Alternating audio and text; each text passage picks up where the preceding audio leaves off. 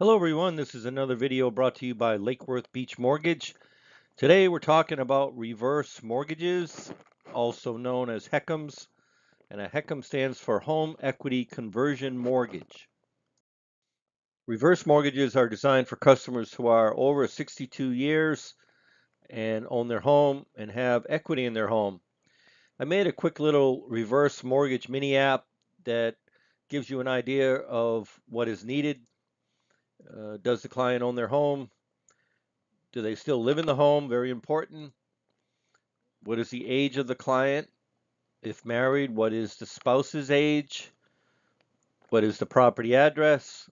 What is the mortgage balance on the home currently? And does the client wish to eliminate their mortgage payment or maybe get a monthly income or maybe needs money for a project or maybe get a line of credit or all four of these things? More misconceptions about reverse mortgages. The bank or lender takes ownership of my home. That is a myth. You or your estate retain ownership of title throughout. A reverse mortgage requires monthly payments. No, there is no monthly mortgage payment for the mortgage, but you are still required to pay your taxes, insurance, and HOA dues. My heirs will be responsible for repaying the loan. That is a myth. They can either sell the home at a profit or refinance the ending balance into their names and keep the home. My home must be free and clear to qualify. That is a myth. The more equity in the home, the better, but we can pay off any existing balances with the initial draw. More myths and facts about reverse mortgages. Reverse mortgage lenders just want to sell my home. That's false. You stay as long as you keep paying the taxes, insurance, and HOA dues. If I get a reverse mortgage, there will be nothing to leave for my heirs.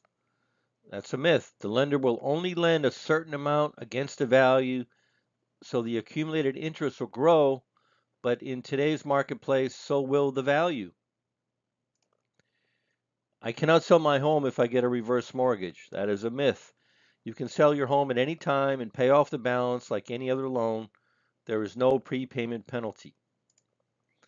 A reverse mortgage should be used as a last resort. I would call that a myth because a reverse mortgage offers many financial options, including a monthly payment stream of income or a line of credit to be used as the customer sees fit. Aren't reverse mortgages expensive and are they subject to change? I wouldn't call them expensive. A reverse mortgage is an FHA loan and it has typical FHA charges and it is strictly regulated, probably more than other loans.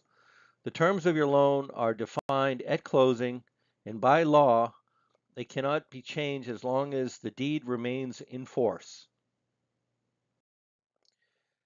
To get more information on your specific scenario, I would say fill out the mini app and get it over to us, and we will do the research and start the conversation on how a reverse mortgage can fit the needs of your future, and we can start that today. Thank you and have a great day.